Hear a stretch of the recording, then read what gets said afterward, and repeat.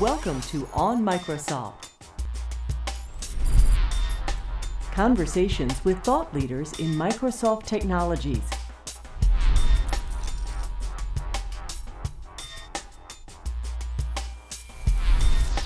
Good morning, my fellow Americans and citizens of the world. I'm here to announce an economic rescue plan for software development worldwide. I'm Sam Guckenheimer, just joking. I work at Microsoft. I am responsible for the strategy for Visual Studio Team System. You can think of me as our chief customer advocate. I came to Microsoft 5 years ago because of the vision of what's become VSTS.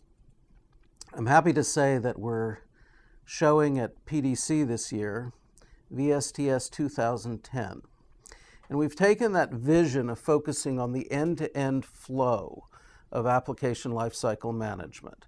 That is, thinking about what happens from a business decision to implement software to the realization of that value in the running software. And we've extended it. A lot of my colleagues here at Microsoft are brilliant at thinking about latencies in milliseconds and microseconds. With Team System, we're trying to attack the latencies that are measured in weeks and months across the development of software. Let me give you a couple examples of things we'll be showing at PDC. One of our emphases in VSTS 2010, you might have heard this under the codename Rosario, by the way, is to make every bug actionable. It's not about giving testers the ability to file more bugs. It's about giving them the ability to make every bug they file actionable. So when a tester clicks File Bug, all sorts of data is gathered up for free with that bug. You have an action log of every step that was taken leading up to that bug. That's indexed into a video file that lets the developer see exactly what was seen on the screen at the moment it was filed, along with a log under the system, a trace, that lets the developer launch into a historical debugging session. What do I mean by historical debugging?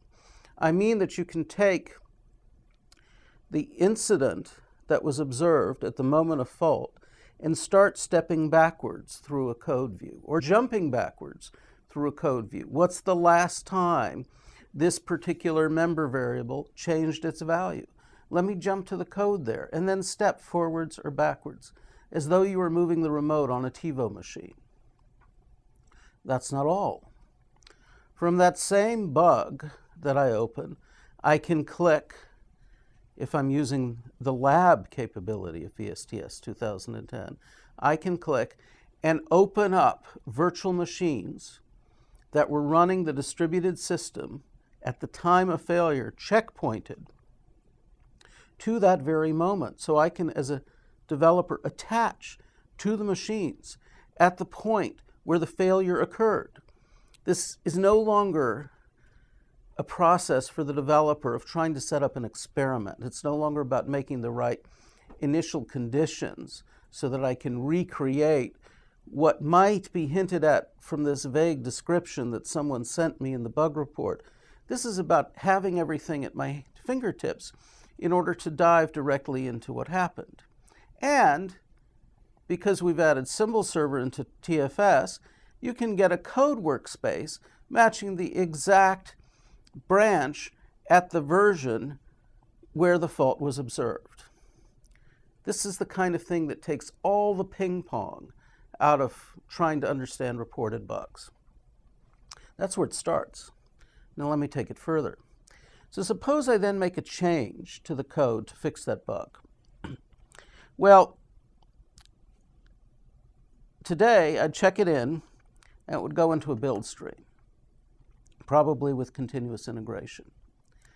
But we've taken continuous integration further. That check-in goes through a process that we call gated check-in. So instead of going into the main code stream, it goes into a private workspace on a build server that does a get latest on all the other source, adds my changes to it, runs through the compile, runs through the BVTs, runs through the code analysis, and applies other policies. Examples of those policies that we introduced in VSTS 2010 are things like architectural validation. What does that mean? Well, that means the build can catch things that, like bad dependencies, bad layering. How often do you discover your codes become unmaintainable because you or someone else introduced something that violated layering and you created, without knowing it, a cyclical dependency? Or maybe just a call across layers, like you went from presentation to database without going through the middle tier.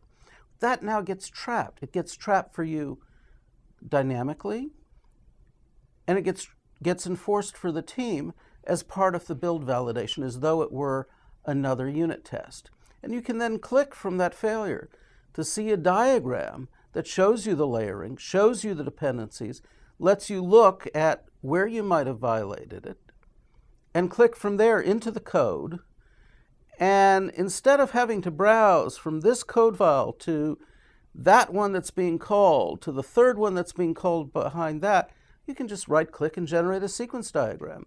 And it shows you all the calls through however many layers across their lifelines, and you can see exactly where the problem is, and then fix it in the code. And if you're not sure, by the way, whether you should be fixing it, you right-click again, and you see the history of the change sets that went directly behind that.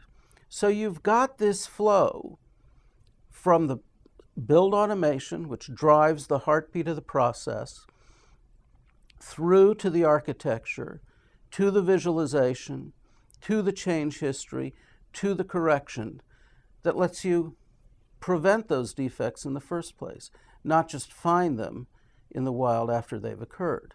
And when they do escape, you've got all the information to debug off of the instance that actually occurred, the one that actually occurred, not the one you have to painstakingly recreate with your debugging experiment. Now, this is an example of the kind of end-to-end flow that I talk about in my book as value-up software engineering. The idea of value-up is that we focus not on things we do in isolation, drawing a model, running a test, but we think about the flow to working software in small batches, continual improving increments, working software delivered to a customer. And we think about that as a continual progression. And we use this friction-free data collection to squeeze the latency out. We use it to provide transparency across the team. We use it to troubleshoot things that can go wrong in the project. And we use it to ensure that we're getting quality at the beginning, and we're squeezing all of the messy, error-prone workflow out in the middle. We're delivering faster and at lower cost. I described that process in my book, originally for Visual Studio Team System 2005. We've been building on that with every release and with our quarterly power tools. You can see the latest things this year at PDC. For more information, visit onpodcastweekly.com and subscribe to all our podcasts. Brought to you by the publishing imprints and information portal of Pearson Education.